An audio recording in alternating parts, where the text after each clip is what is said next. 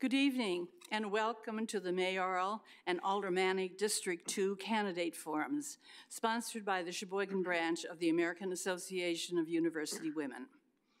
AAUW seeks to empower girls and women and promote equity for girls and women through advocacy, education, and research. We are a nonpartisan organization. We do not endorse candidates, but we do take positions on issues and have been instrumental in legislation for improved opportunities for women and girls. Our local branch also gives a $2,500 scholarship every year to a non-traditional woman student who has returned to school. The moderator for the Mayoral Forum is Mike Clausen. He is not an AUW member, but his wife is. And the timekeeper is Linda Bolgert. The Aldermanic Forum will immediately follow the Mayoral Forum. The mayoral candidates are Ryan Sorenson and Mike Vandersteen.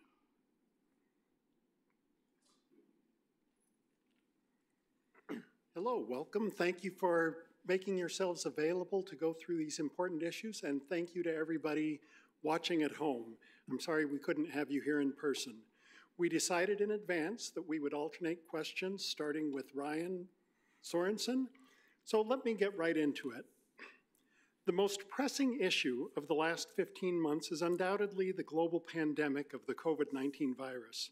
With the introduction of effective vaccines, we're in a much more secure position today than we were last year, but the disruption will take time to heal. Last week, the American Rescue Plan was passed into law, providing funding support for local government expenses, education, small business, renters, and more. As mayor, what do you plan to do to access this support? Well, first off, I'd like to thank the AAUW for hosting this forum tonight. I'm excited to share my vision and ideas for a fresh new leadership for the city of Sheboygan. To the question, this has been a huge topic that's been discussed with a lot of business owners that I've been working with and talking to throughout this campaign. And quite frankly, we're still not out of the woods just yet. I'm glad Congress passed the American Rescue Plan, and a lot of their funds that they're using are targeted for municipalities specifically, as well as housing assistance, as well as business support system. I think it's vital that the city government, as well as the mayor, take a key role in ensuring that we're communicating, working directly with businesses, and working with our key partnerships across this area, whether it's the Chamber of Commerce, whether it's the Business Improvement District, and other neighborhood associations as well that have connections with local businesses, ensuring that we're getting this money out to them, to businesses that are in need, to families that are still struggling, to folks that are struggling to pay their rent. This pandemic has hurt every single one of us in many different ways, and it's vital that the city steps up and is a key leader in getting that information out there and connecting those with the resources that need it. Thank you very much. Mr. Vandersteen, same question. Thank you very much, and I also want to thank the AAUW for organizing this event. The American Recovery Program that was just passed is something that I've lobbied for in Congress for some time. I've written letters to Congressman and House Leader Pelosi and some of her associates. I've gotten online with some of our congressional representatives, encouraging them to give the city some direct support. You know, I did get some money to help us with COVID expenses, but we really didn't get any money to help us out with revenue replacement. And as of last September, we had accounted for about $1.2 million in lost revenues to the city of Sheboygan, and that's going to be a big impact on our upcoming budget because we had to scramble and find other ways to cover those expenses without the revenues that we normally had. So as far as the COVID in general, you know, we've tried to put together some really great programs for our businesses. So there's 2 rounds that we did of funding for businesses that were 5 or under employees so that they could make it through this COVID period and then come back and be great businesses in Sheboygan as time goes on. And we're also worrying about residents. So we also put together a mortgage assistance program that can help some of the low-income people out so that they can maintain their ownership of their home and, again, survive this COVID period. And the state has got a great program in place right now to help people out with rental assistance. So there is help out there. And one of the problems I see is a lot of people don't want to ask for the help. So I hope that they'd let their pride go a little bit and take advantage of the dollars that we put together, because we'd really like to push all of it out the door and help as many people as we can to survive this COVID pandemic that we've had in the nation. Thank you. Thank you very much. The next question will go to Mike first.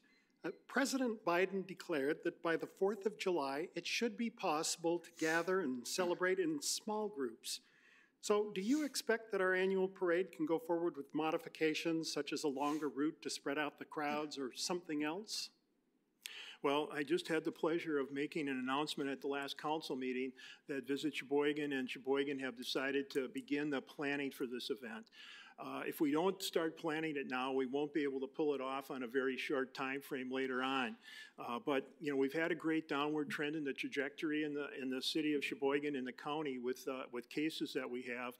And the last I looked, we were about 160 per 100,000 people burden rate, and we need to get under 100 to be in the medium range. Right now we're in the high range. So we're hoping that we can accomplish that, and that'll open up the door for everything to happen as it normally has in the past. But we'll be encouraging people to maintain what social distance they can, to wear a mask when they're close to others. Extending the parade route is something that definitely we can consider. So all of those things are on the table, and we will make a final decision as we get closer to that actual event as to whether or not it's going to be held and what parts of it will be held. So it might be possible to maybe have the fireworks, but maybe not a parade, so we'll have to see. We're also moving ahead with plans to conduct the Memorial Day parade as well. Thank you very much. Thank you. Ryan? I would agree with Mayor Vandersteen as well. The point is we're still not out of the woods just yet with this pandemic, so it's vitally important that we ensure that folks get the vaccine so that we can get to that point so that we can have a safe 4th of July. 4th of July is one of my favorite holidays, so I want the parade and I want all the events just as much as everyone else does. But we got to make sure we're playing it smart, we're doing it right.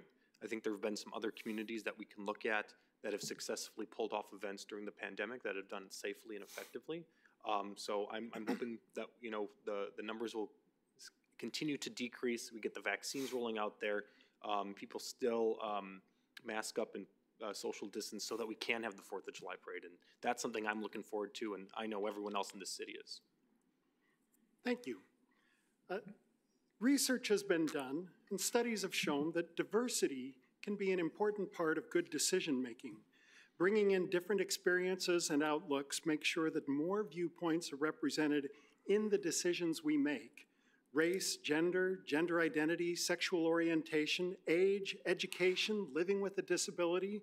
Diversity has many, many expressions. Sheboygan is becoming a much more diverse community, which should bring more diversity in hiring, appointments to advisory boards, decision-making boards. What will you do as mayor to encourage inclusion? I think this is an awesome topic, and this has been a huge issue that a lot of folks have been talking about, whether it's students in our school district, whether it's local business owners, and just folks all over the city.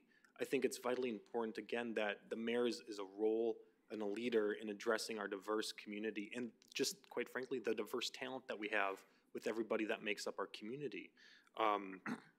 I've been a founding member of the Diversity, Equity, Inclusion and Belonging Initiative, working with other community leaders all across Sheboygan County to address some of these key issues. And I'm on the city subcommittee for that group as well. We look at different practices that the city can implement, whether it's around hiring, whether it's around appointments to boards and commissions, and also engaging with other folks throughout the process. The more voices and ideas that you have at a table, the better ideas that you can bring together, and you have a stronger output.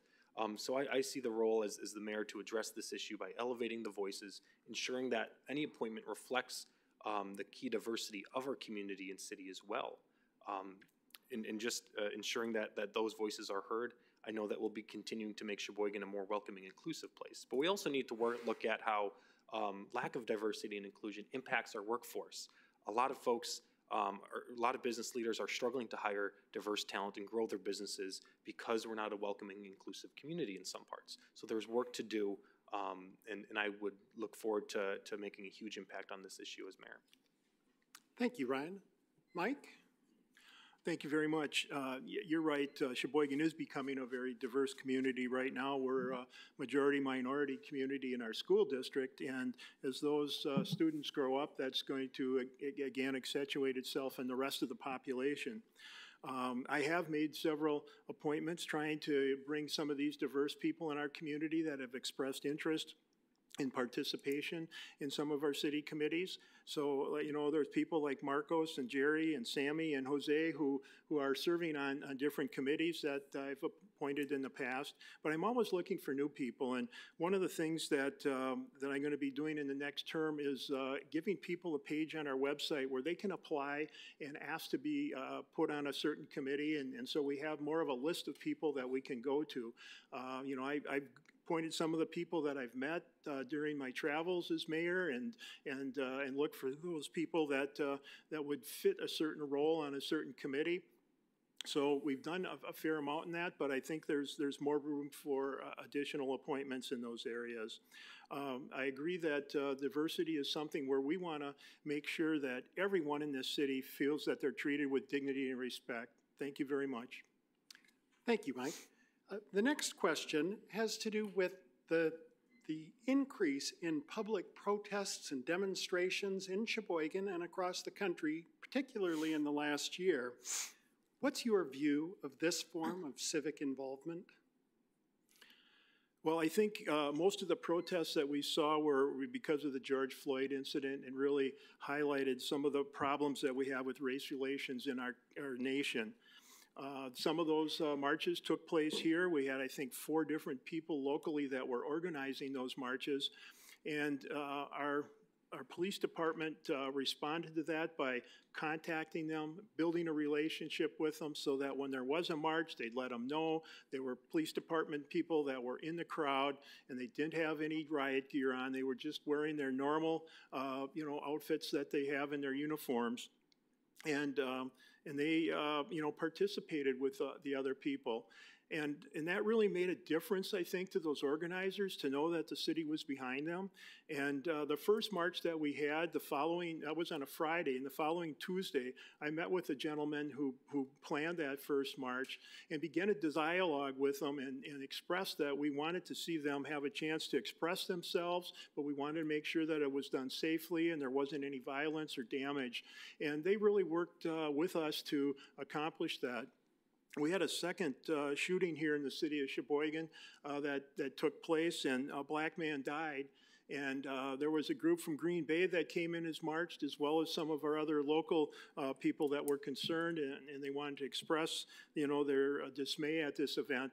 And we worked with that group to handle things. And again, we were successful in not having any damage done or any violence at all associated with it. So I really commend our police department for the great job they've done to control these issues. Thank you.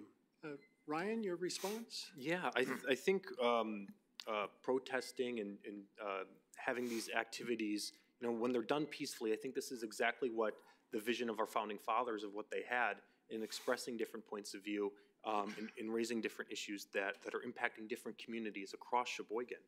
I think it's vitally important to really make sure that the city, no matter what level, we're engaging with folks, listening to what they're having to say, and ensuring that their voices are heard fundamentally, and ensuring that we can keep them safe moving forward, and continue those dialogues and addressing those issues and making sure that we're making some real positive changes in this community.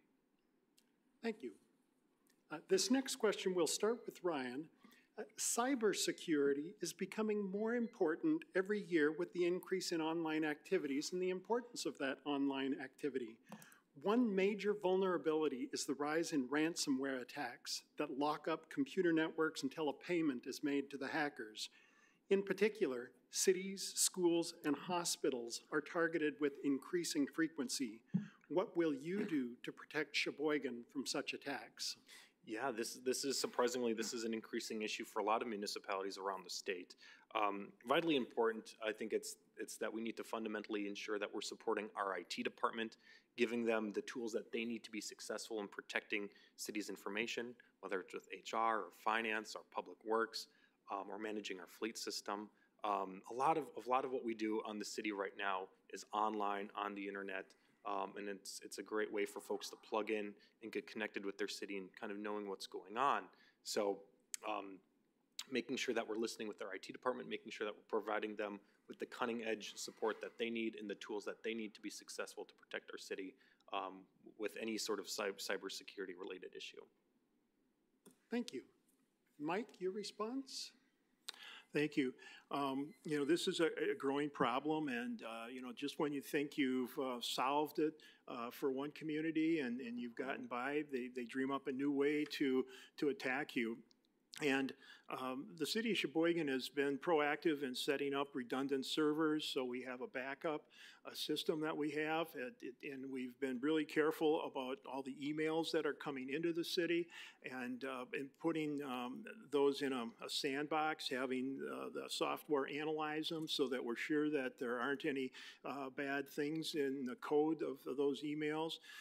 But there are phishing schemes where, you know, if somebody clicks on something wrong and doesn't use good judgment, sometimes you can make a mistake. So we've been trying to put together some programs where we'll send something out that mimics what some of these things do, and try to catch people making a mistake so that we can work with them to correct that behavior so it doesn't happen if there's a real phishing scheme that comes to one of our computers through email.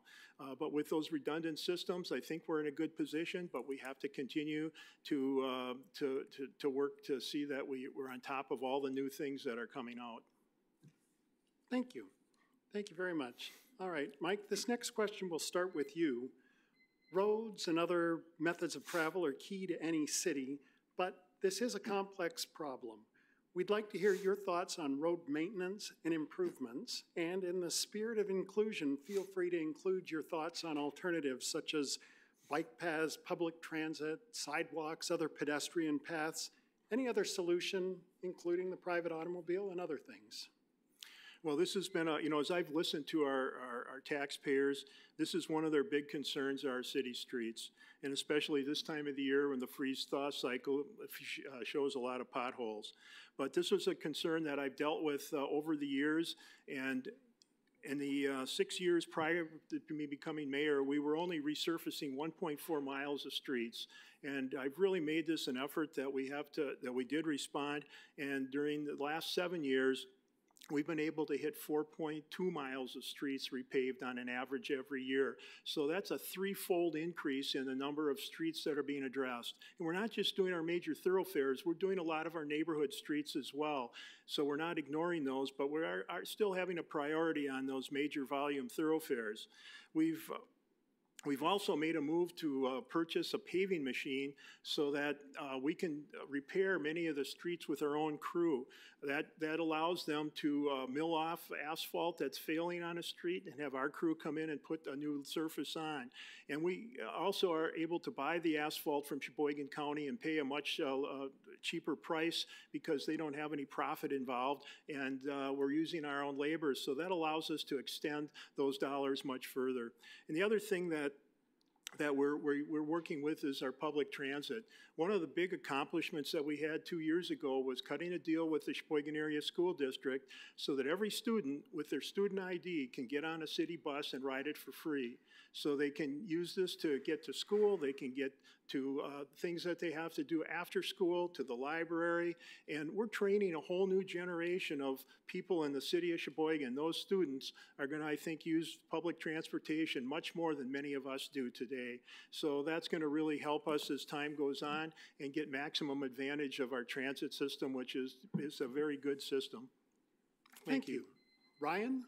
Definitely roads is the hot topic out there today, and this has been a huge issue for many years for the city that we've yet to fully tackle and address. Fundamentally, we all understand that our roads are in pretty poor condition. I believe a report came out a couple weeks ago giving Wisconsin's infrastructure a D rating, and I'm sure Sheboygan plays a key role in that low grade as well.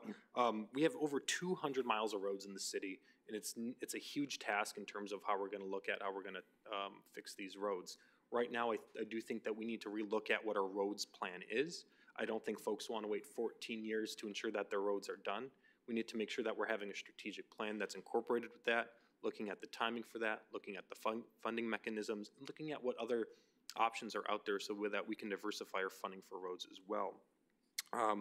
We need to ensure that our public works department is supported and that they have that backup as well to get the job done and do it right, making sure that we have the proper tools in place so that when we're doing a project, we're doing it right. It's a high quality project and the work is getting done in a timely manner and we're respecting taxpayer dollars as well.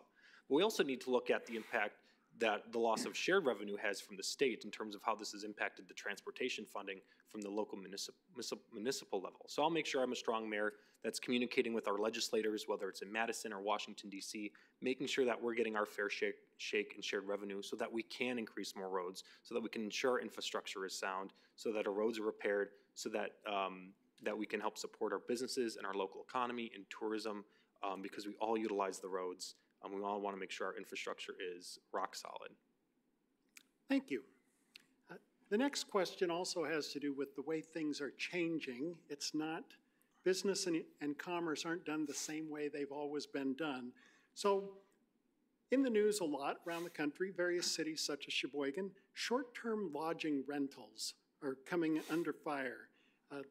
They're getting increased scrutiny because they compete with existing hotels, and they also compete with the permanent residents looking for affordable housing for long-term rentals. What controls, if any, should the city exercise over this type of business? Ryan, yes. Yeah, so I think the popular one we're referring to is like Airbnbs. And Airbnb is a growing global company that has provided new tools and new resources that help municipalities like Sheboygan, as well as neighbors that have concerns with these issues. So I think there's some space there that the city of Sheboygan can kind of step up and have some good partnerships in creating in terms of how we're communicating with those neighbors that are experiencing these issues. We need to understand that these are tools that do help with our tourism as well. I mean, we have some pretty big events coming down the line here for Sheboygan with the Ryder Cup, as well as key events at Road America. So we need to make sure that when we have these short-term lodging access and points in the city, that we have that strong communication with the residents and with the city government, ensuring that that these are used properly and that they're not causing any disturbances in the neighbors. I represent part of the southern shore of Lake Michigan, and I've been working with a lot of neighbors on these issues as well. So I hear their concerns, and we're making sure that we're taking those smart approaches so that when those come to visit and utilize these short-term rentals, that they're experiencing Sheboygan and having fun here, but also respecting the local neighborhood and community as well. Thank you. Mike? Thank you. There's been a couple of issues with these short-term rentals. One of them is to have them pay room tax.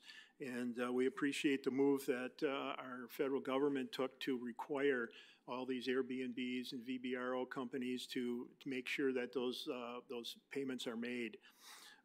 As far as the city of Sheboygan, we're hosting the Ryder Cup coming up this year, it looks like, and there's going to be a lot of places that are going to be rented out, and we hope that none of these guests that are coming into our community are going to raise too much of a ruckus, that they're going to eat and sleep and then go back out to the golf course every day, and it'll bring a lot of revenue into our community. It'll bring a lot of notoriety to our community. And it seems like every time there's a PGA event, the year after, we get a real boom in our tourism. So we're waiting for the boom that'll come in 2022 because of all this, and there'll be more and more people that'll want to rent an Airbnb and come to Sheboygan. Now, we do have some neighbors who have put up with maybe some Airbnb operators that haven't made the best decision on their guests. And again, the companies are trying to protect the communities as well and trying to put more restrictions on the guests and the things that they can do. So we want to work with them to try to accomplish that so that, you know, the people in Sheboygan can get the maximum value out of the real estate that they own. The city tourism benefits from that, and we have a much stronger community as a result of all that activity. Thank you very much. Now, I touched on it a little bit in the last question, but I'd like to expand more on the question of affordable housing and what kinds of things can be done to increase access. How do we make the determination where they should be located, how they're controlled, how they are doled out among the people that need to access that? It's a key part of business growth is finding employees that can afford to live in the community and serve that community. So Mike, you can go first on this. Thank you very much. Affordable housing is a real touch point for our community, but you know, we've built about just over 1,013 units right now in the last term, and 60% of those units are affordable, subsidized housing for our workforce in Sheboygan. And first of all, we want to have enough room for all the people that are working in our different businesses and commerce so that they have a place to live in Sheboygan. Because if they have to live in Fond du Lac or Manitowoc, we're not getting the full value out of the employment that's in our community. We want them to live here and spend all their dollars here as well as work here. The other thing that I think is a misnomer is we don't often get to decide where they're going to build these things. It's the developers that are going to decide. So we have projects and we work with developers. Every year we have a developer summit. We bring them in, we show off Sheboygan, we show some of the fun things you can do in the community, and we take them around to all the development sites that we have. And they can pick and choose the different ones that they see that they feel might be primed for their type of development. And then, you know, we have to work with them to get a development contract together and approve everything through the Planning Commission and our Architectural Review Board. And then finally, hopefully, we'll get to see a project built. But we really don't get to decide where many of these are going to go. We show people available sites, and they might find their own and say, well, I want to build it here. Can you approve this? And so we'll be working with these developers to try to do this, because one of the ways that we keep taxes down is to build more tax base. And so that's going to be a prime activity for us to continue in this community.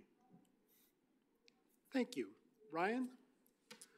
Definitely, affordable housing is an issue that I've been hearing a lot about, and it impacts us in a lot of different ways, whether it's senior citizens ensuring that they can stay in their homes when they're on a fixed income, whether it's younger folks looking to plant their roots and grow in Sheboygan. I mean, there's difficulty in a lot of different ways with housing, whether it's the increase of homelessness in our community, whether it's the lack of business development and growth because there's simply not enough housing in our housing stock to recruit and maintain that talent for our workforce in the general area. Right now, over 40% of our population pays more than 30% of their income on housing. By HUD standards, this does not meet the definition of affordable housing. So there's a large group of our population in the city that struggles to pay for their housing costs. So we need to really relook at how we're serving our residents and supporting them when they're living in our community. I served as the chairman of the Sheboygan County Housing Coalition a few years back, working with different nonprofit groups across the county, looking at how we can address some of our housing issues as well. So I'll work with developers to really kind of understand the key root and cause of why housing, first off, is more expensive to build in our community than it is in other parts of the state as well. I think there's a lot of different opportunities where we can help developers and provide a steady hand in direction, showing them what our needs are as a community, as well as how that benefits folks that are struggling to pay for their homes. And also we're helping attract new folks to help our businesses grow and expand.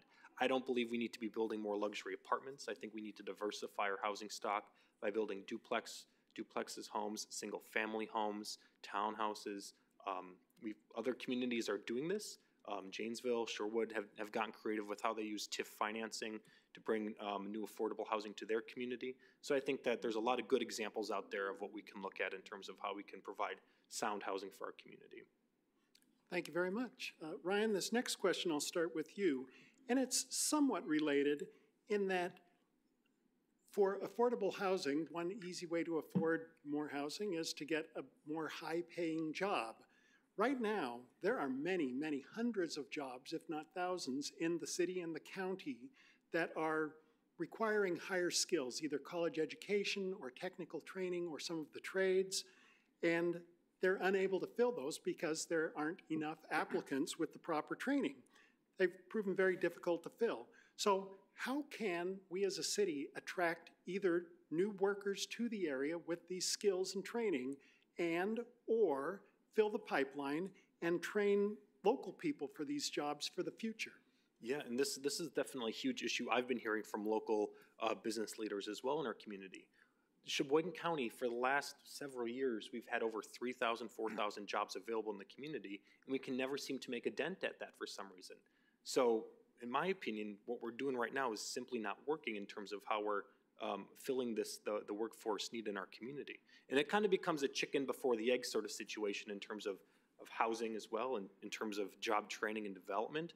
But I think Sheboygan, we have a lot of great organizations and a lot of great companies that fundamentally care about the people that we serve. I think if you look at the Red Raider program that the Sheboygan Area School District has, I think foundationally that's an awesome program that we have to get our kids adjusted and exposed to some new skills out there so that we can provide those resources to fill those job gaps as well. So Sheboygan's lucky. We're very blessed to have some awesome partnerships. I think we got to lean in terms of the partnerships we're creating with the Sheboygan Area School District, making sure that we're exposing kids at a young age about all the job training opportunities that are out there.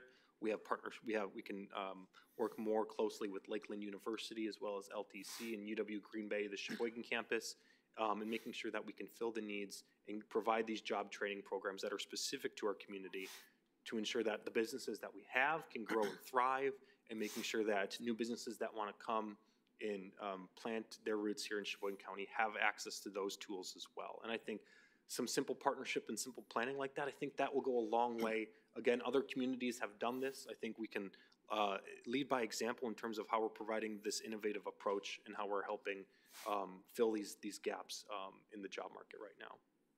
Thank you. Mike? Thank you very much. The Sheboygan Area School District has done a great job of working with our business community with the Red Raider Manufacturing Program to put programs in place that people in our community need to pick skills up that companies are requiring. And the companies are providing the machines, they're providing the programming, and so they also are doing internships with the students so that they can all get those skills and become acclimated to their workforce very easily. And then on the other hand, we've seen Lakeland University and LTC working with a lot of the communities and businesses to again put similar programs together and work with them to train the staff that they need. As far as getting more people to the community, I think what we need to do is reach back and try to find people that grew up in the area, people that left because they wanted to see the world. And now that they're married, maybe they have kids, they might want to come back home to Sheboygan because we're one of the best places in the nation to raise a family. Maybe their parents are older now and they can't get along by themselves as well as they might, and they can come home to help them out in their later years. So that's one of the big things that I think we should try to capitalize on. You know, working with some of the families, maybe when they're home during the holidays, be the perfect time for a job fair. Or working with reunion groups that are having reunions for the high school classes in the county to try to bring people back to Sheboygan. I know Acuity has done a lot of work with that to try to bring people back to Wisconsin, and they've been real successful in getting the kids to come back right out of college. So again, we need more workers. It's a problem that's going to continue, and I think some of these new methods will help us to achieve that goal.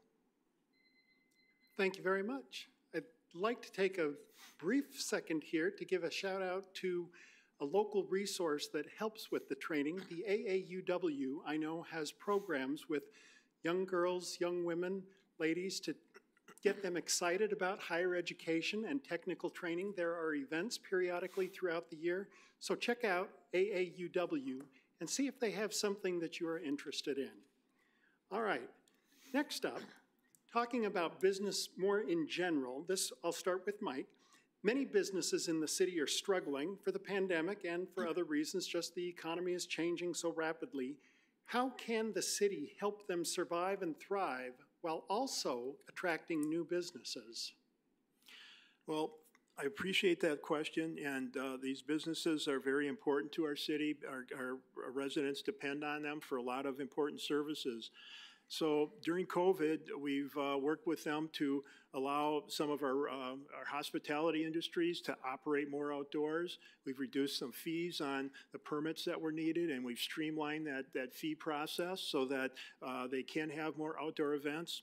And then we put together these assistance programs. We put $420,000 that we got from COVID-1, the CARES Act, and put that money in place so that these businesses could apply for loans up from $2,000 up to $15,000 to help these small businesses out.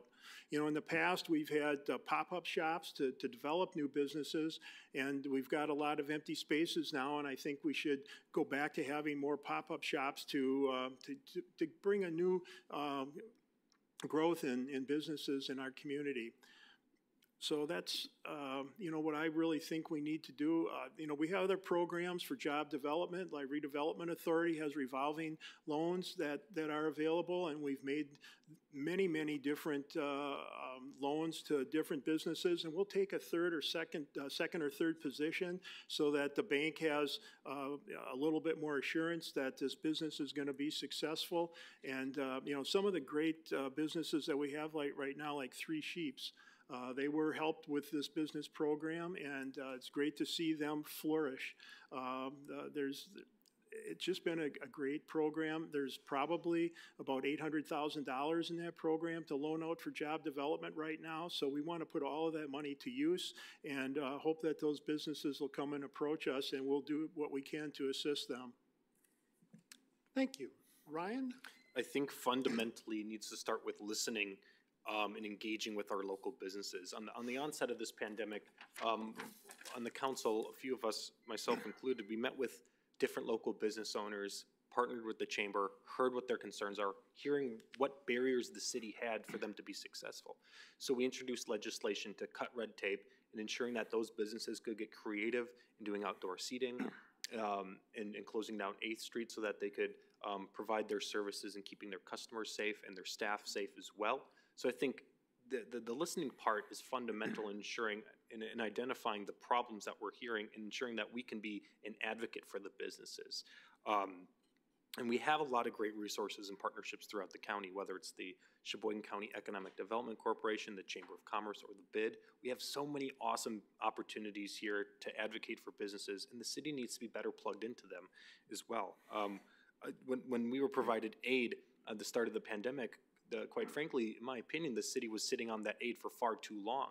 When we're getting aid to local businesses, we need to ensure that we're reaching out to them directly and doing those mailers right away so that we're connecting and getting that money to those that need it. We also have a lot of great assets in the city. Right now, we have the South Point Enterprise Campus that is clamoring to be filled with business development and expansion right here. We have shovel-ready land, and we need to promote that. We need to promote the resources and resilient people that we are in Sheboygan. We have a strong, great work ethic as well, and I know if we promote that and use those soft tools that we have in our toolbox, I know that we can be successful in the long term for small businesses as well and for businesses that want to grow and develop in our community. Thank you very much. I'd like to turn away from money and infrastructure, things like that, and let's talk about something a little bit more natural. We live with a unique world-class natural resource on our doorstep, the magnificent Lake Michigan. I'm I'm sure you're all familiar with it. It is a natural wonder, but it is always changing, and it requires us to be adaptable. Pollution, shoreline erosion, public access. How do you see the city's role in protecting the lake, using it to improve our quality of life, and leveraging its unique appeal? Ryan? Yeah, I think number one, the thing that we hear every single year from businesses, community members, residents, is that Lake Michigan is our number one asset. We're so blessed to live on such a truly great lake. And Lake Michigan provides so many awesome opportunities for us, whether it's tourism, whether it's recreation, whether it's jobs and industry as well. So we need to do as much as we can to protect and ensure that Lake Michigan is respected, and we're making sure that our lakeshore is protected as well. I've been endorsed by Clean Wisconsin Action Fund as well, because conservation groups know that I'm going to be the strongest advocate when it comes to protecting the lake and ensuring that our natural resources are preserved so that future generations can enjoy them. Sheboygan is so unique as well because we have the most access to the beach per capita in the state of Wisconsin compared to any other municipality. So whether you're going on the beach to enjoy a sunny day, whether you're going to the dog walk on the south side, whether you're taking your boat out to go fishing, there's a lot of awesome opportunities, and we need to ensure that we're working with those partners that benefit and utilize the lake, hearing what they're having to say so that we can maximize the experience and we can do what we can to protect the lake for future generations as well. Thank you. Mike? Thank you very much. Lake Michigan is our greatest asset. When we promote our tourism, we cite ourselves as the Malibu of the Midwest, and that with the best freshwater surfing on Lake Michigan. And that's been a unique hook that has really helped to promote our tourism and bring more people to our community. Recreation is a key part of all tourism today, and not only the surfing, but the windsurfers, the kayakers, the people that are sport fishing, that really plays into why people come to a community. So it's a big ticket for us to bring people here. You're right, the lake levels are causing some issues.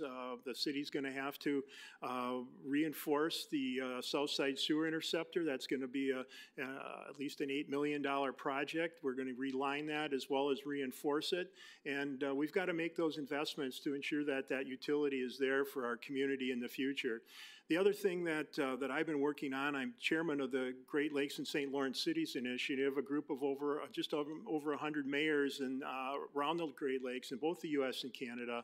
And we've been trying to work to keep the Asian carp out of the Great Lakes system. Right now, the Brandon Road Dam on the Chicago River is very close to Lake Michigan.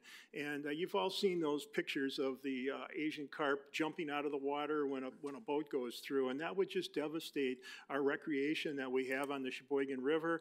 And they would also decimate the sport fishing that we have over time on Lake Michigan. So that's a big thing that we've been fighting for. And we just got an okay from the Corps of Engineers on that. The other thing that I've been doing is going to Great Lakes Day and also lobbying our congressional representatives for funds to assist us in these programs. So we've been able to keep the Great Lakes Restoration Fund in place. That had a big impact on Sheboygan when we cleaned up the Sheboygan River. And we just have to be very careful of this resource so that it continue to serve our community for the future. Thank you very much. The next question is also dealing with the lake. The National Marine Sanctuary System has identified Sheboygan as a part of the so-called shipwreck coast. Do you see an opportunity for the city to make that part of the identity? Mike? Yes, I do. You know, again, I've been working on this for the last 8 years with the cities of Port Washington, Manitowoc, and Two Rivers. And we were able to get Governor Walker to submit an application for us. Unfortunately, he had second thoughts about it, and he pulled it back. But we worked with Governor Evers. He's now resubmitted our application. And right now, the Congress just approved a new Secretary of the Commerce Department, and the Commerce Department will be in charge of pushing this forward. So I'm keeping my fingers crossed that we're maybe about 6 months away from designation as a National Marine Sanctuary. Now, each community will have different things that they'll promote as far as their association with it. You know, we really have a great facility in Manitowoc to handle the shipwrecks and the Maritime Museum. But what Sheboygan is trying to do is tackle the science and technology. And again, we look at this as building good things in our students so that they get a good STEAM education here in our community. And the things that we're going to put in, a new exhibit that we want to put into our Visit Sheboygan office down on A Street is the Science in the Sky exhibit. And this will have a lot of different things like solar panels, aquaponics, rain gardens, things that we want to teach our children about and understand. And it'll also focus on technology. Right now in place, we have the Science in the Sky exhibit, which is a globe with 4 projectors, and that allows you to show all kinds of different educational things on that globe. You can show all kinds of different things, as if that was the Earth. You could show a seismic activity, the resulting shock waves, and the tsunami that could produce, as well as make that show like any planet that's out there, or any star. So I'm really happy that it's progressed this far. This will give us another reason for people to come to Sheboygan, and we'll be on a really short list with 14 other national marine sanctuaries around the United States. Thank you. Ryan? Yeah, I'm on the same page with Mike and agree that the Marine Sanctuary will be an asset to our community. A lot of folks don't know that there's a lot of different shipwrecks placed just right off of our shore here. And this is an awesome way to promote our community with divers and different explorers as well, and truly, pun intended, dive right in and enjoy a lot of the sunken ship and Great Lake history that we have right off our shore. So I'm supportive and hoping that this plan gets moved forward as well. But there have been issues with this raised along the way in terms of just local control. And I want to ensure that we're hearing those concerns and making sure that we're addressing those as well. Addressing those homeowners that live on the lake and making sure that their voices are heard so that we can make sure that we are truly successful when we implement this plan moving forward. Thank you very much. Next, there are currently more than 300 municipal broadband networks in the U.S., and it's claimed that these networks can provide affordable high-speed access to more people and stimulate economic development by attracting new businesses. Do you support a Sheboygan municipal broadband network? Ryan, yes. Yep. Yeah, I think that this is an interesting topic that's been discussed through the League of Municipalities and other communities across Wisconsin as well. Overall, I would say I am supportive. I would want to look at costs in terms of how it's implemented as well.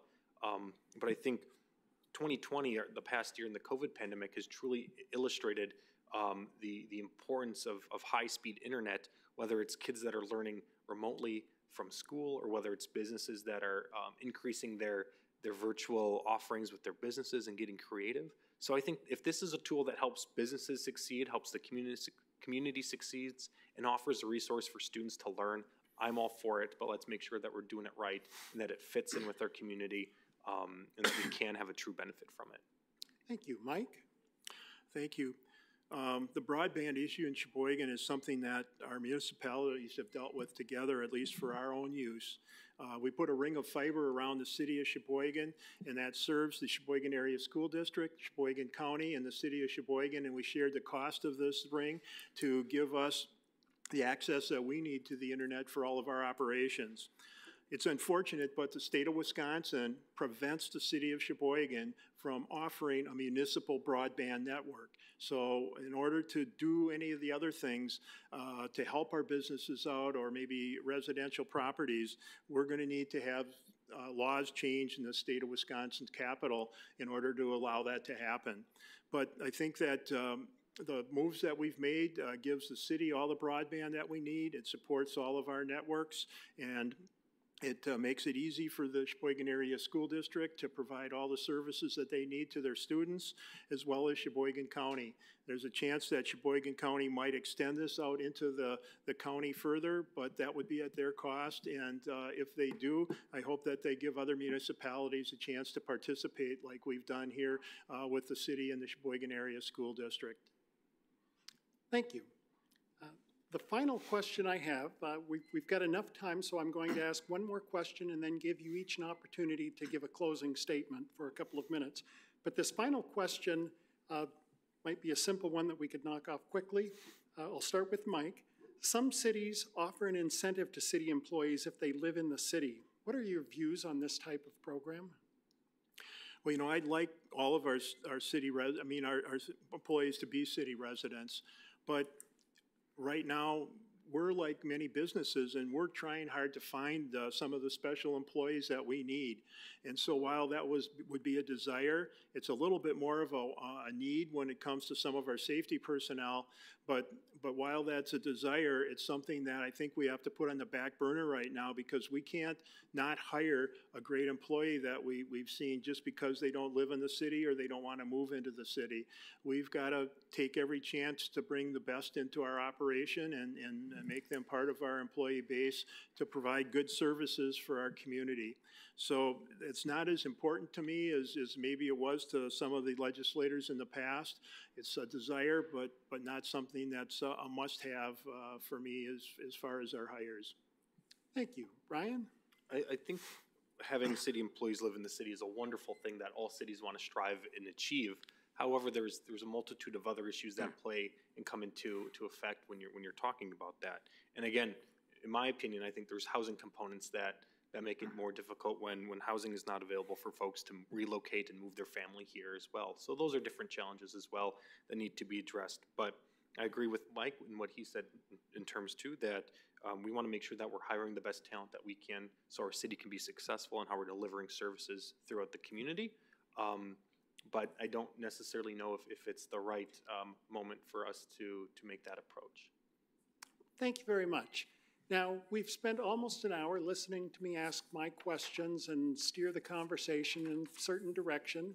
So what I would like to do is give you both an opportunity to share with us the things that you find most important, the skills that you bring to this position.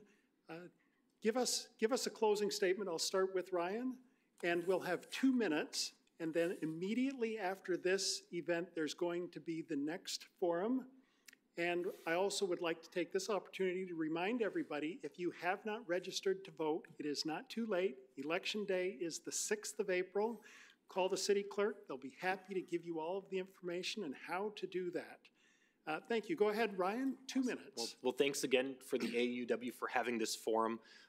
This was a great opportunity to share my ideas and reflections of what I've been hearing from folks and what I'm hoping to do in the future. I think right now, what's before you in terms of when we're moving forward to the April election, we need to ask the question to ourselves, what do you want Sheboygan to be in the next 4 years? Do you believe that another term of the same recycled ideas is going to get us there? Or do you believe, like I believe, that to reach our fullest potential, to grow our incredible community, that we need to take a new, fresh direction in how we're helping serve our local government?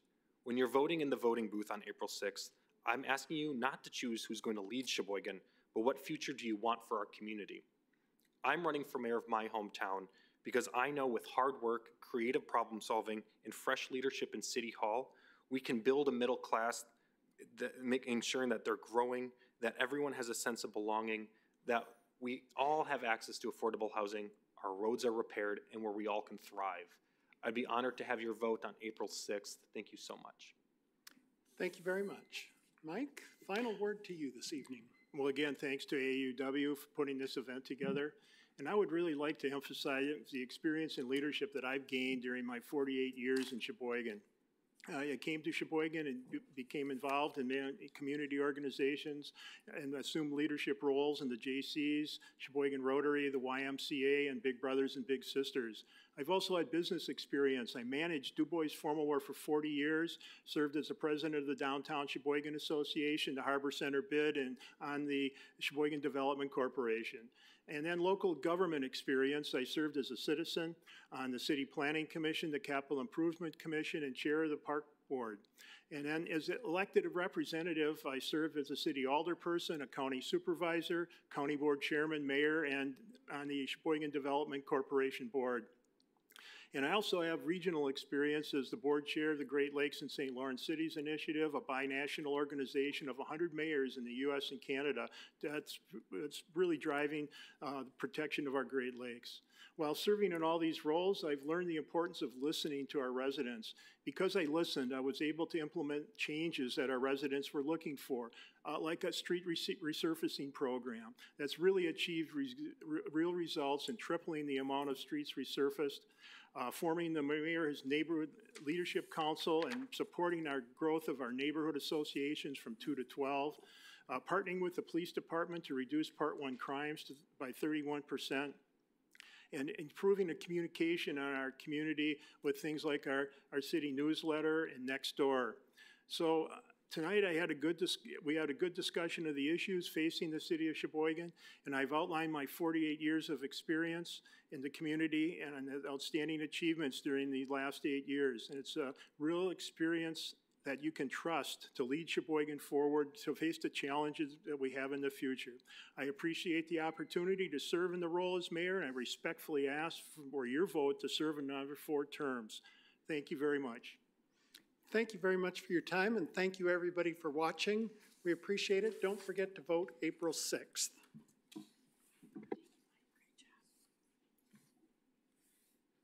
Thank you, Mike. And thank you, Ryan and Mike, for participating in tonight's event.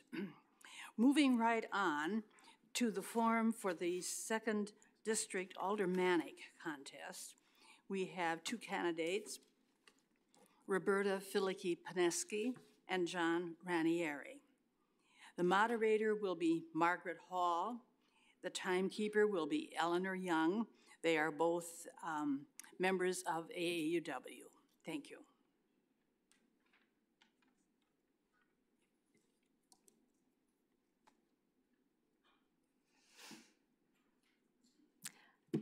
Good evening, Roberta and John. I'd like to ask you some questions and would appreciate your responses on them. So let's start with you, Roberta, excuse me. Why are you running for council, and what is the one best contribution that you will bring to council?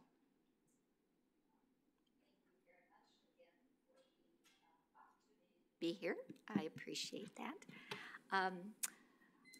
Likely one of my better contributions, I think, will be the fact that I have served on the City Redevelopment Authority for a number of years. I have been appointed by 5 different mayors.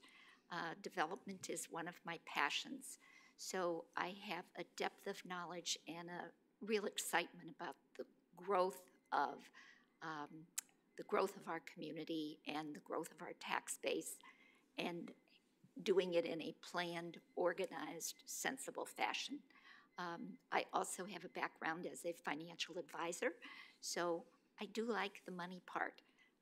When I was appointed to the council, actually I was elected to the council last July to fill a vacancy. I was appointed to the Finance and Personnel Committee. So I've served for 10 months and would like to continue to do that. Thank you. And John, why are you running for council, and what is the one best contribution that you will bring to the council? I'm running for city council to help further our community. My contribution that I bring is the business that I am currently in. I see residents daily and hear from them every day. So I know some of the things that the city is looking for, the residents, and things that can help out with the city. Thank you. And then John, will start the next question with you.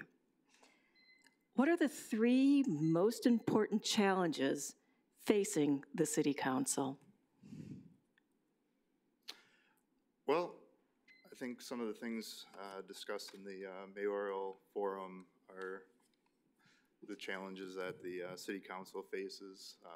the issue with the roads and how to get those done and get them done in a timely fashion.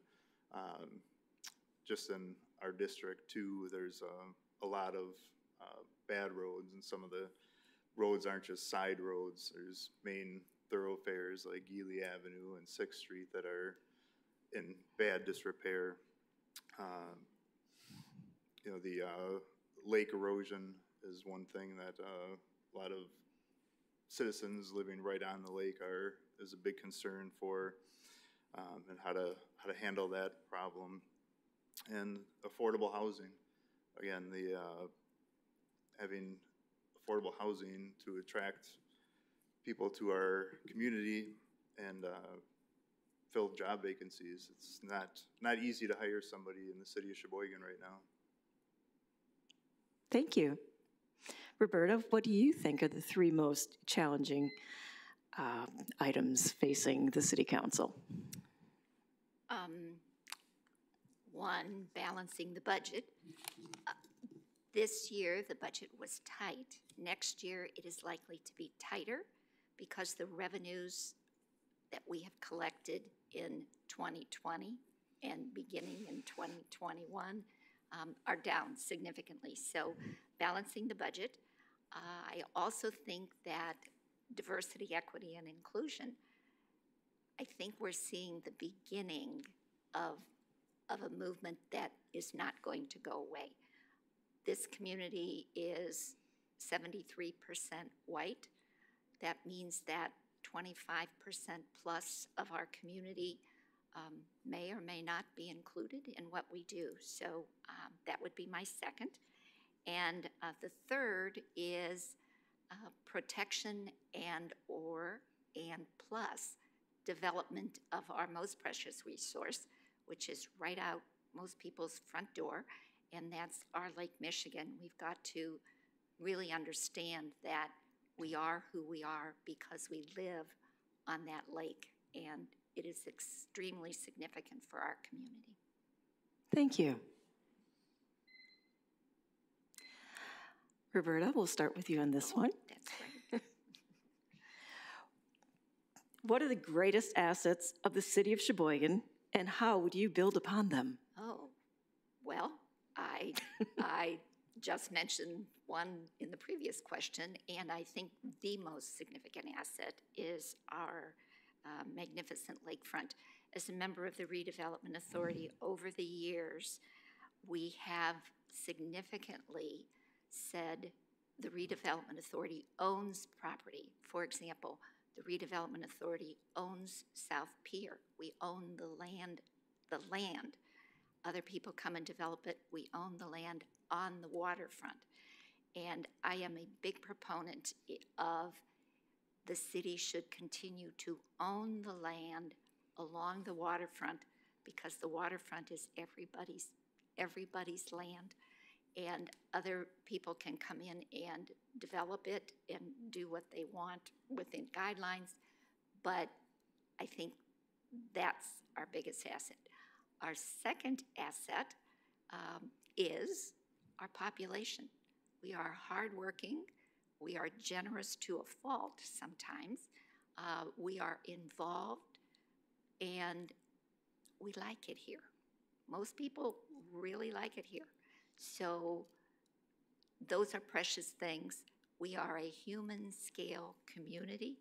You can walk anywhere in this community.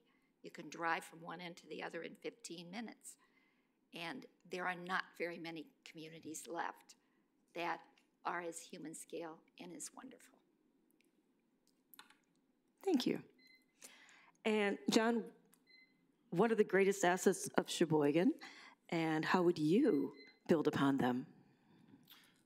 Well, I would have to agree with Roberta on the lake as one of the greatest asset that Sheboygan has. It brings in tourism. It brings people to live here because it's so close.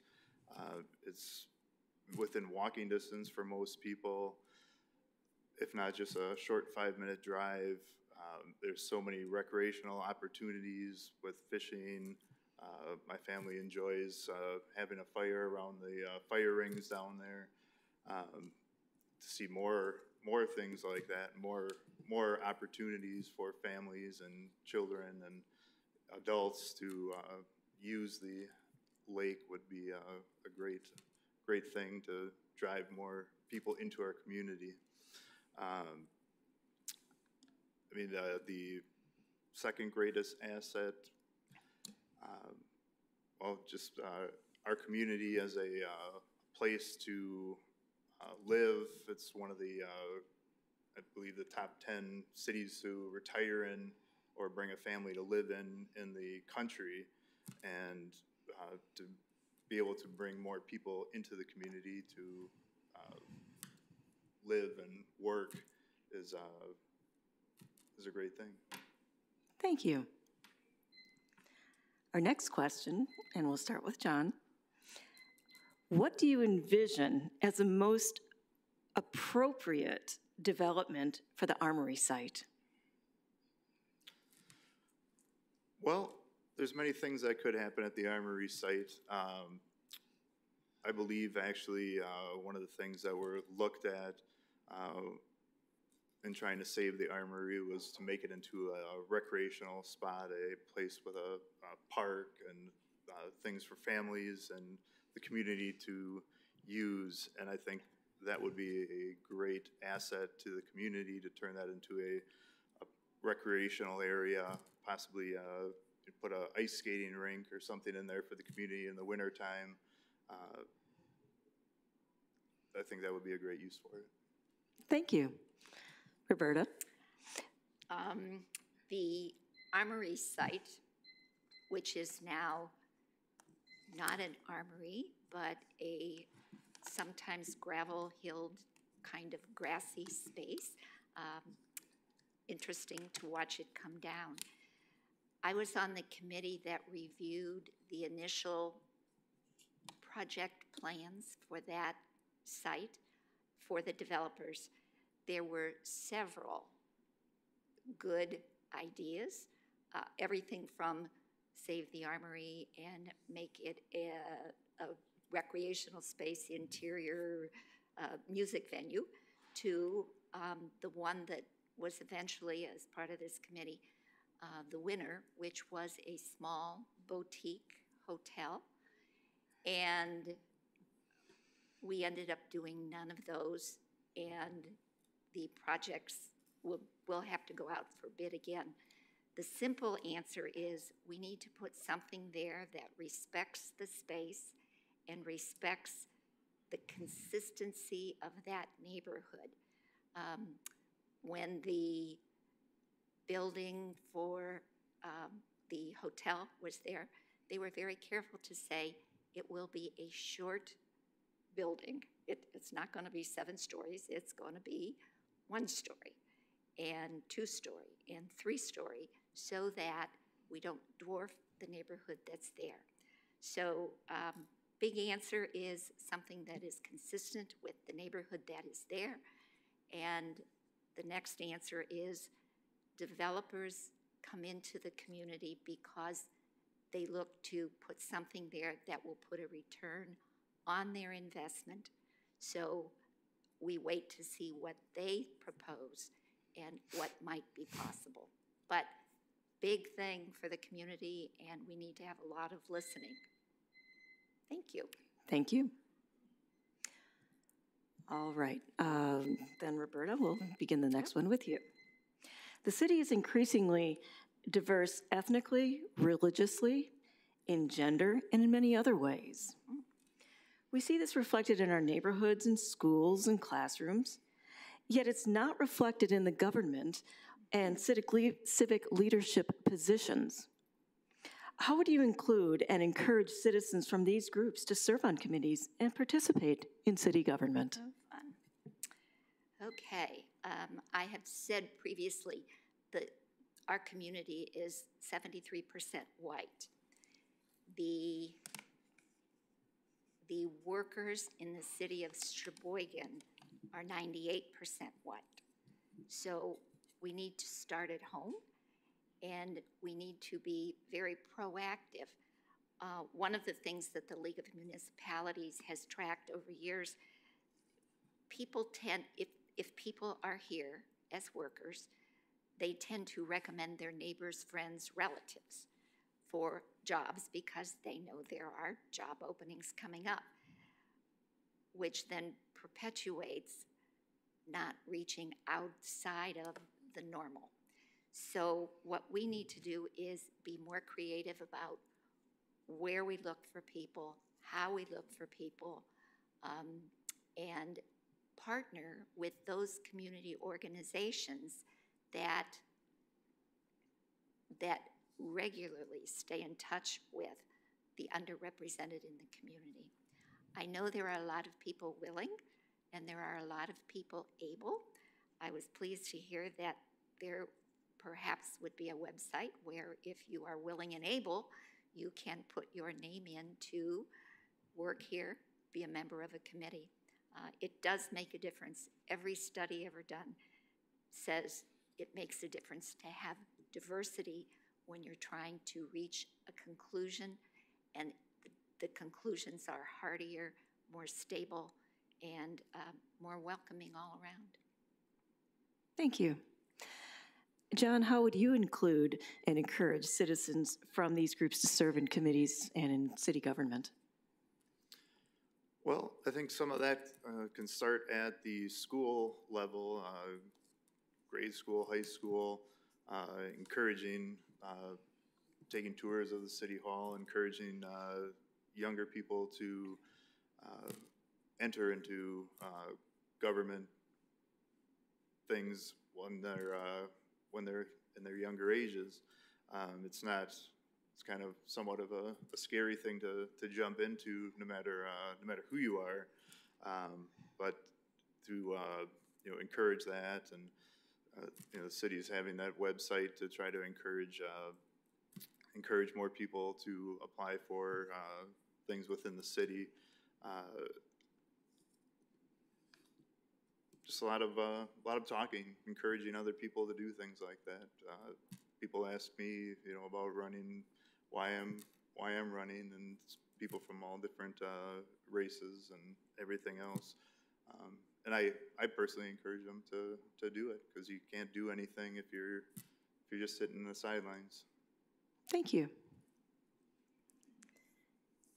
And our next question will start with John. The city's marina has always been a financial burden on taxpayers, contrary to the rosy predictions as when it was being built. It is still $2 to $3 million in debt. Many of the docks have never been leased. Ice damage is a big cost in severe winters. What is the future of the marina as it continues to struggle? Well, that is a very good question. I don't know much about the marina as it currently is. If the docks are not currently being leased, then it's something to take a look at as why they're not being leased. It doesn't require a $50,000 study to figure out reasons why. As a business owner, I'm constantly looking at reasons why, and reasons or ways to improve what is going on. And the marina's the same thing. It's a business. It's losing money because it's not being properly utilized. I know I went in with some friends and purchased a boat last year, and the marina is very expensive to be at. So we found a much less expensive place to be at. So the cost of a dock slip could be a reason that people are discouraged from putting their boats there. But looking at all the reasons, and maybe it's not being promoted properly to get people to utilize the marina is another thing. What kind of advertising is being done? When I purchased the boat with friends, I had all the different clubs in the city were trying to get me to put their docks there, but nobody encouraged me to put it at the marina. Thank you. Roberta? I think there are probably a couple of a couple of primary reasons. One is lack of advertising, the ability to promote, and the enthusiasm with which you promote is pretty important to continue with the marina. I know they have been struggling. Some of it is also people locally are not oftentimes aware of all of the possibilities in that marina. So I think, you know, come and see your tourism at home. Come and see and tour your own marina. The second is a little bit more complex, and it is by virtue of the fact that the marina is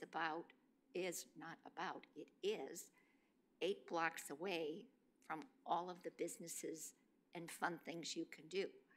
And in some communities, the marina, example, Port Washington, the marina backs right up to their downtown. You get off the boat, you go to the restaurant, you go to the movies, you walk everywhere. You go buy a little t-shirt at a local store.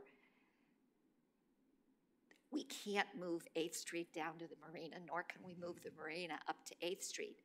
But we can be creative in making alleyways and pedestrian pathways with X number of feet between the ice cream shop and a place to stop and put your feet up on a chair in a niche park. So we have to be a little bit more creative and enter into making that marina more hospitable, I could say. Make the marina more hospitable, and maybe it will cash flow better. Thank you.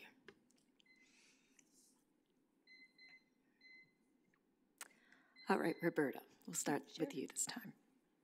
Milwaukee, West Bend, Racine, Kaukauna are offering incentives to city employees if they live in the city. Would you support this plan for Sheboygan? Well, interesting you should ask, because just recently I had a discussion with another alderperson about the very same thing.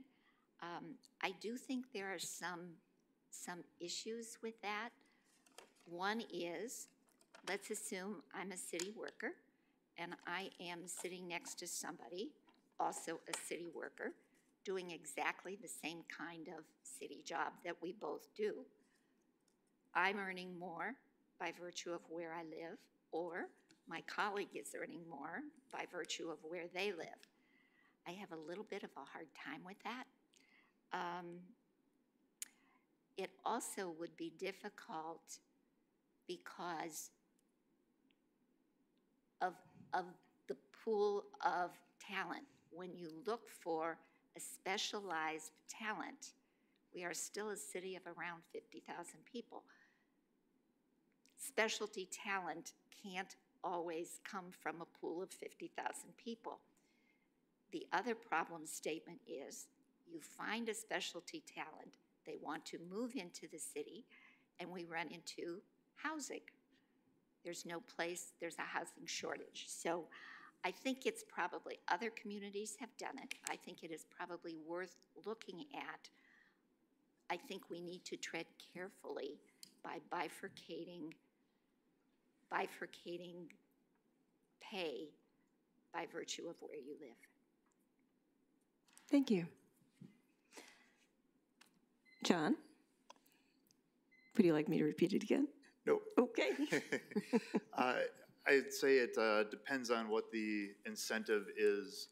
Like Roberta was saying, if it's, the Aldermanic position is not it's not a paid position, so to speak, but other, city clerk and people like that are police officers, etc. City of Milwaukee had a mandatory residency up until a number of years ago, and they eliminated that for the exact same reason we're talking about it right now, is because it's hard to get necessarily the people that you need that are here in the community, so you have to pull from other places.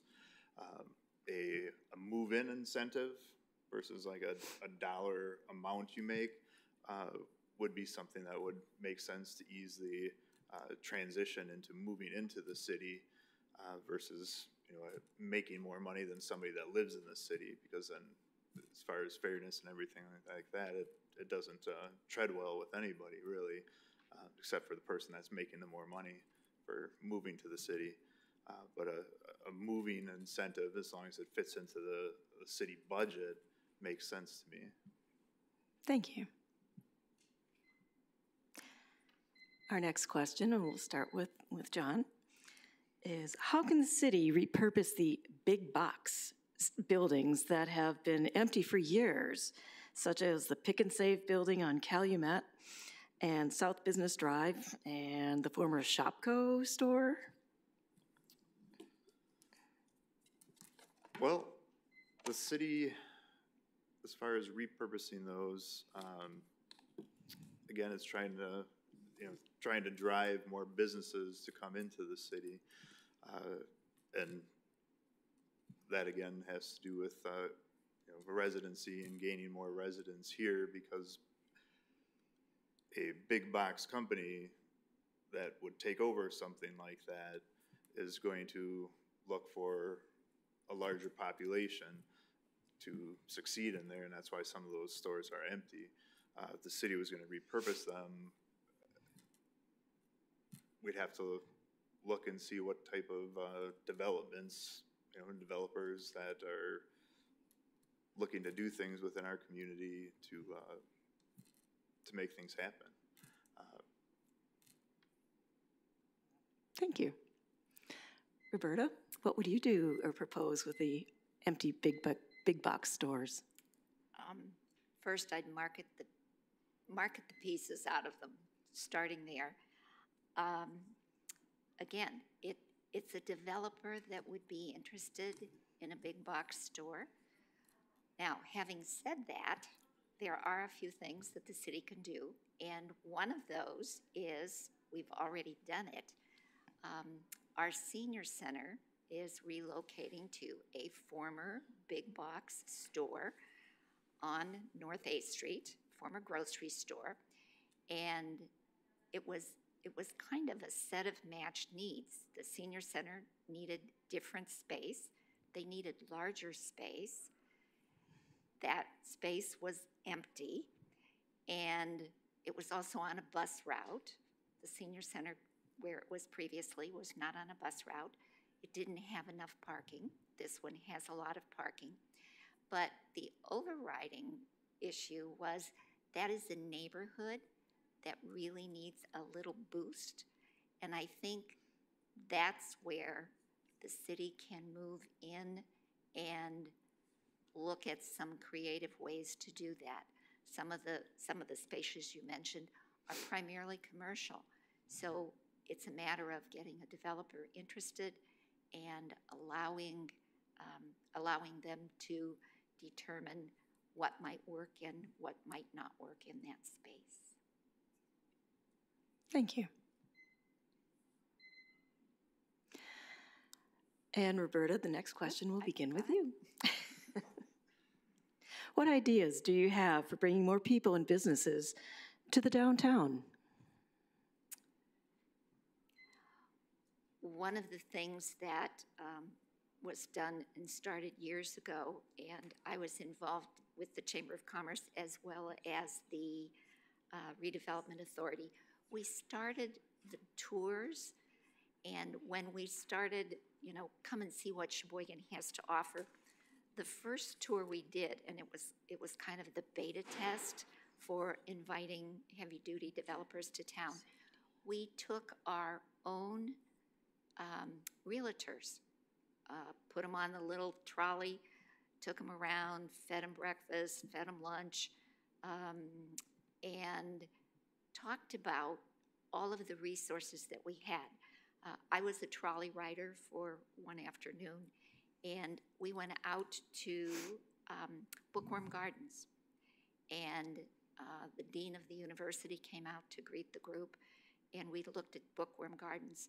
I was amazed when I heard in the crowd I never knew this was here.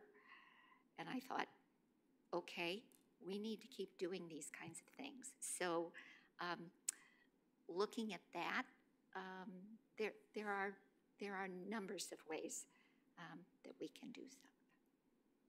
Thank you.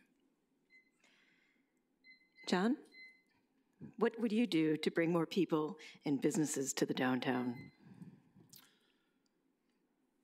Well, I think encouraging more of those pop-up shops that we were doing last year, letting people put in businesses for a short period of time helps encourage that. If something really takes off, they can run with it. And there's quite a few empty spots in our downtown area, and one of the things that has always run through my mind as I try to park downtown, and we have parking meters everywhere, and actually this is just for businesses, but for tourism, which is going to help support the businesses, is we have these outdated parking meters, and sometimes I don't have 25 cents, so then I'm driving and walking 2-3 blocks to get to where I'm going because I can't park right in front of the store. So removing parking meters or updating our parking meters where people can use credit cards or pay on their phone is something that a lot of cities are switching to in their downtown areas, especially the more cashless our society becomes, is one thing, but finding different ways to encourage businesses to come into the community through different developments. I'm sure there's different grants out there offered from our state and federal government that we can be encouraging people to take advantage of. Thank you. All right. Then some of the solutions to the restrictions required for safety during the pandemic have an uneven impact on the people in Sheboygan. Working and learning remotely is possible, but not necessarily available to all equally. What can be done to give everyone better access to available services? And we'll start with John. Well, that's an interesting question.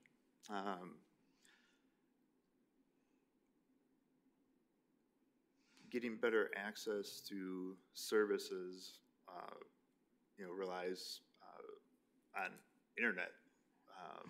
So one of the questions during the Mayoral forum was the broadband for the city, that working with the state to encourage them to change their laws to allow for municipal broadband would be one way to gain better access to those who don't have access to go to different places.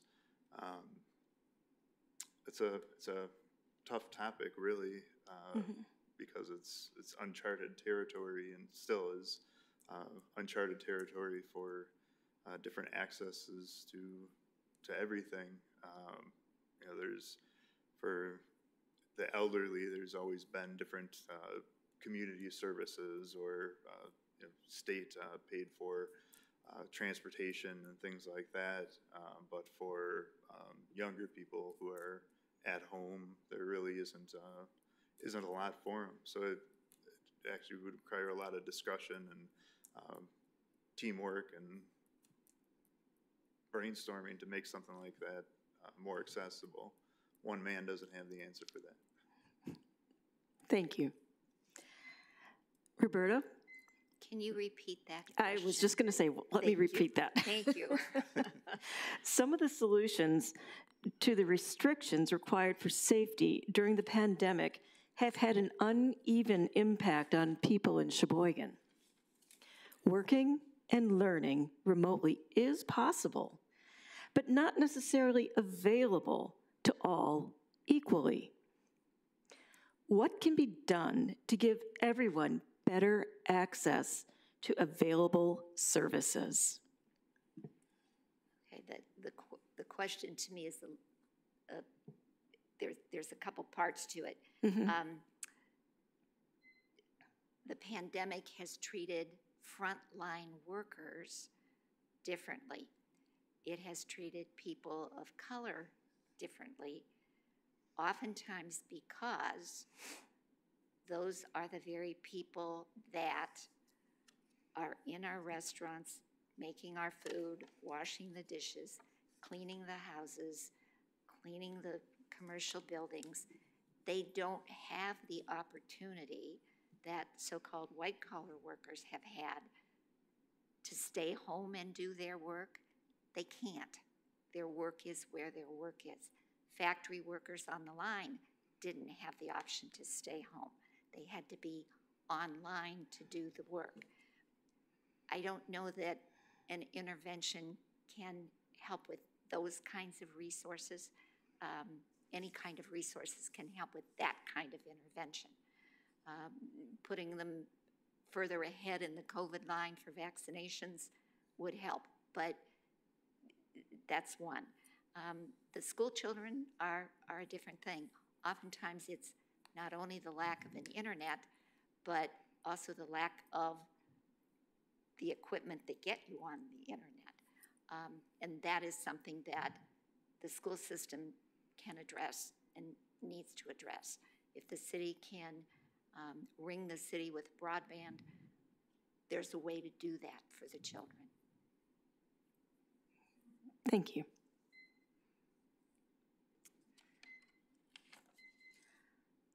How can we maintain safe neighborhoods? Roberta? In the great scheme of things, I do believe that our neighborhoods are relatively safe in the great scheme of things. I can go for a walk and feel relatively comfortable. Would I go out at midnight by myself? No. But we do have a safe city, and our statistics from our police department show us that we are a safe city. We can always be more vigilant. We can make it safer. The effort at neighborhood policing has, I think, been significant. You can know your own police officer by name, and you can see your police officer at neighborhood meetings, neighborhood organizations. So I think doing what we are doing more of the same, and something that we haven't brought up is the drug trafficking, the people trafficking, and efforts to curtail that, I think, will also keep our communities safe. Thank you. John, how can we maintain safe neighborhoods? Well, again, the city is, it's a pretty safe city to live in, take a walk in. I don't think many people have a major safety concerns in the city of Sheboygan. I think our police department, they do a lot to maintain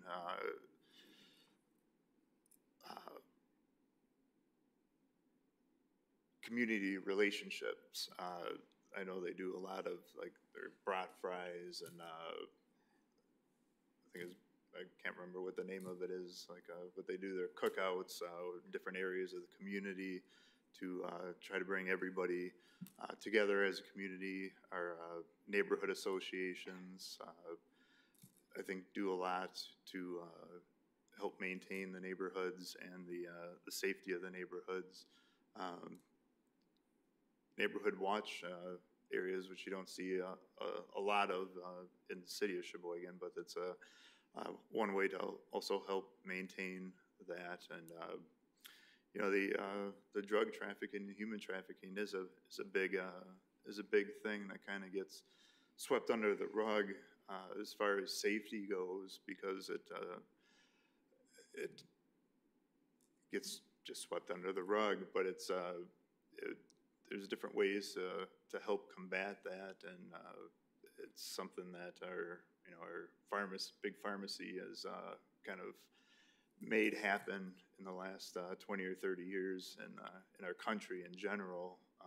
So it's something that is going to be a continually battle to fight. Thank you. All right. Next question.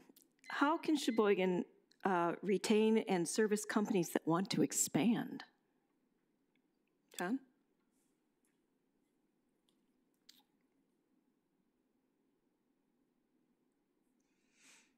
Well, that goes back to affordable housing in our community, and being able to attract people into the community. Just owning a small business with 10 employees, if I have somebody that leaves the city for a different job, or I have younger employees that are going to college, it's hard just to hire one person, no matter what the pay is, even if it's a higher paying position. So to get business to expand is again going to entails a lot of different aspects in the community, but I think Sheboygan is moving in the right direction, is asking the right questions to get people into our community. Thank you. And Roberta? I am. How would you retain services and help companies that want to expand? Thank you. I am reminded of something that the Chamber of Commerce did several years ago. Systematically, they interviewed by industrial groups. So interviewed all the printers in our community, interviewed all the food manufacturers in our community, and by industry category. And we developed a sense of what that particular industry needed. Case in point is the Old World Creamery. It used to be a milk production was there. They had the equipment that the butter people needed to make butter at the Old World Creamery. They came in and they approached the Redevelopment Authority. We gave them, I believe the first loan was $250,000. And after that, they were up and running. Much to the amazement of other local businesses, they had more applicants than they needed to have. One of my observations was, of course, they're on a bus route. So they had employees that were very eager to work there. And within 2 years, I think, they came back to us and said, we like it here so much, we would like to install a second line of specialty butter, and do you think that's feasible? They came back to the Redevelopment Authority. We said, yes, we are very happy with you. We like you. You've been creating jobs, creating more jobs than they were obligated to create. And it was a win-win-win for everybody. So we've got the mechanisms and we can do it. Thank you. The city has not been very successful in attracting businesses to the new business park on the south side. What would you do to bring new businesses to Sheboygan? Roberta, you're first. Sure. There is some activity going on behind the scenes. There are a couple of nibbles. what is significant, again, is marketing, and we recently developed a plan with something called New North, which is a regional area bordering the lake, northeastern Wisconsin, basically. And they have a market program specifically for what is called shovel ready, meaning we've got the roads, we've got the lights, we've got the streets, we've got it all. You come in with your shovel, and on day one in that property, you can build your factory. So there are ways to do that. Regrettably, that particular park came to fruition at about the same time that COVID started going the opposite way. So we're up and running again. We're trying some new and innovative things, again, to market, to make people aware that it's there. And it is a lovely space, shovel ready, which probably doesn't mean a whole lot to a homeowner, but it certainly means a lot to a corporation. So hopefully there will be better days ahead. Thank you. John, what would you do to bring new businesses to the Southside Sheboygan Business Park? I think advertising and promotion is the one way to do it, and not necessarily just doing it within Sheboygan, but you have to look at all forms of promoting in order to do that. I'm sure there's people in our city currently that don't know what's going on in that area. My business is located across the street from the area we're talking about, and I have people ask me all the time what's going on over there, and I explain to them what's going on. But not everybody knows about it. There's a lot of businesses that I'm sure wouldn't mind going in there, but I think looking beyond the city of Sheboygan to attract business in there is one way to really do that. And all different forms of advertising pay in different ways to do that. So it's looking at what the forms of advertising that business owners are going to look at and listen to. Thank you so much. Thank you so much. And our final question is, how can the city generate revenue other than increasing property taxes? John. Well, actually that goes to all the things that we've already been talking about. Getting businesses to fill those empty spots, getting businesses to fill the empty spot that we're creating on Indiana Avenue. That's going to bring in more tourism dollars, taking care of the lakefront and more recreational opportunities. It's going to bring in those more tourism dollars, both the city and the county. And I don't want to see my property taxes go up no more than anyone else here. Thank you. Roberta? The way to not increase taxes is to increase the base of the taxpayers. So if we've got a larger tax base, we can have more revenue and spread it out so that not the same people aren't being asked to do more and more and more with their slice of the tax base.